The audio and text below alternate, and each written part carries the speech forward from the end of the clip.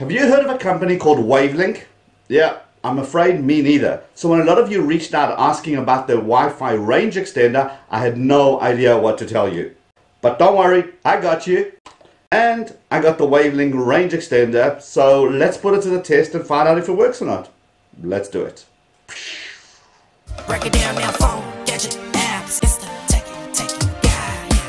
And welcome to another episode of Talking Tech with the Techie Guy. My name's Liron Segev, where I make tech simple. If you're into phones, gadget, apps, tips and tricks and how to, hit that subscribe button and let's get on to today's show.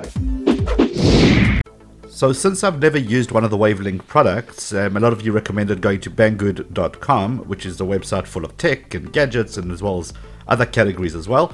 And I looked up the Wi-Fi range extender and sure enough, there it was. And in fact, Banggood was actually good enough to send me out the Wi-Fi extender so I can do this review. So thank you for doing that.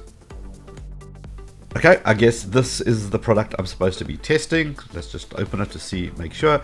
Yep, it's the AC1200, it's dual band, perfect, $29.99, a whole bunch of specials going on because of the 13th year anniversary. So let's get this.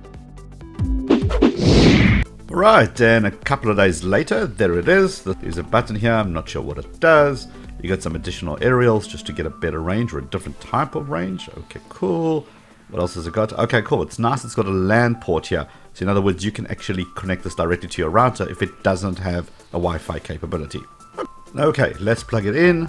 Now it's flashing red, which basically means the Wi-Fi is disconnected. Okay, because we haven't set it up yet. So let's do that next.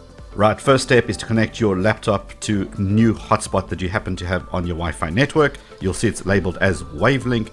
You connect to wifi.wavlink.com. And then you enter the username and password admin as written on the extender itself. Then you want to connect this up to your local network because you're trying to extend your local Wi-Fi.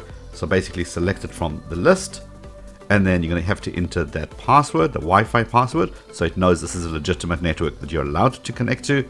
Let's do that quickly and then we click on the connect button.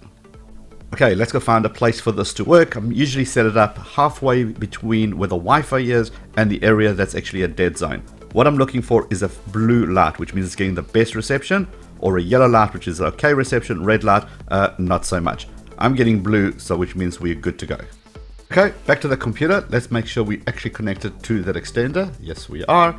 Let's fire up something like YouTube. I don't want to get any copyright strikes, so I'm going to go into my own channel. Alright, there it is. Let's fire up a video. Okay, you can see internet connectivity works perfectly fine, and there's the video playing. So I'm obviously connected and it's obviously working. But is it any good in the dead zone? Let's see that. Right, firing up the Wi-Fi analyzer. So first of all, let's connect to my existing network, which is that mesh network. That's the one without the extender. Let's see what signals I'm going to get. Right, Wi-Fi analyzer, network 162 megabits per second. And that is the signal I'm getting. Okay, let me go to the dead zone and you'll see what I mean when I get there. This thing just dies. The signal is just miserable. And we're down to what? 13 megabits per second. Beautiful. Oh, 27. Now let's change it to the range extender. Remember, this is my existing network. Now I'm going to change it to the range extender. There it is, the 5G one.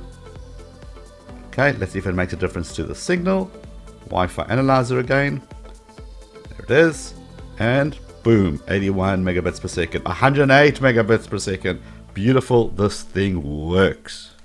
I'm pretty impressed with this little guy. I've just left it plugged in and it just works and works and works. I wasn't expecting much and it's been pleasantly surprised. Now speaking of Wi-Fi, I do have a lot of videos talking about how to optimize your Wi-Fi, getting the most out of your Wi-Fi that you're actually paying for. I'm pointing at these videos frantically because those are the videos you should be checking out. Hit the head below to subscribe if this is your first time here. Give the video a thumbs up and I'll see you in those videos. Point frantically now.